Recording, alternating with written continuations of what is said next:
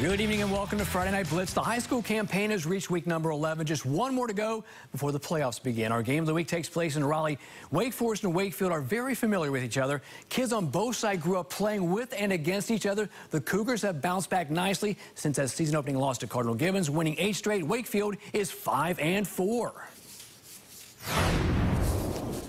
All right, 7-0 Wake Forest. Cougars looking for more. Wakefield takes the field tonight in Raleigh. Noah Douglas, the quarterback, to Tristan Spencer, near side. He will get in for the score. Wake Forest up 14-0. Later in the quarter, Cougars hand the ball to Elijah Hines, and he rumbles in from 8 yards out.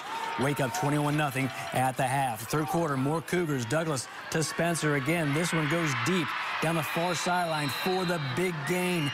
Here we go again, 28-0 with a short TD rush. Will ramble in for the score. And a little later, Douglas to David Sanchez. Not looking back. Nice catch. 65 yards for the score. 35-0. Oh, Wake Forest is getting well. They are playing some good football. The Wolverines will come back. Trexler Ivy to Jawan Bunch. Counted for 6 and the wave to the camera. 2-point conversion failed. Later in the third, it's Ivy. He gets out of trouble.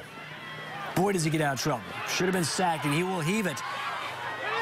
The juggling catch down the sideline. Oh, nice play right there. Beautiful catch deep in Wake Forest territory. Later, Ivy calls his own number, 6, 38-12, Wake Forest at that point. In the fourth quarter, Wolverines driving. Ivy heaves it again to Bunch. He pulls it in. 6 more, 2-point conversion, no good. 41-18. You will see this play coming up a little bit later in the show. The hook and lateral.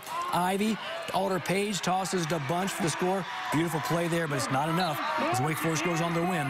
41-24 is the final.